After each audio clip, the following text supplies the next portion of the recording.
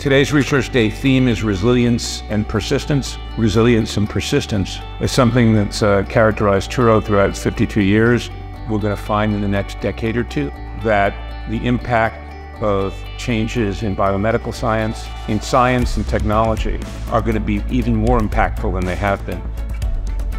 My research project looks at why people with substance use disorder go to treatment. Before I became a medical student, I worked as an EMT. So many of my patients I saw struggling with substance use disorder, and this research is a way to help them by reaching more physicians, bring more people into treatment and into recovery.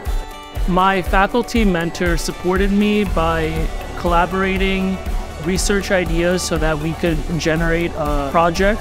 The most significant finding we found was children that come from higher income areas, wealthier areas, had more cavities compared to those that were from lower income areas. This research project in particular will have nationwide implication. Touro provides so many opportunities for research and innovation and working on projects like this.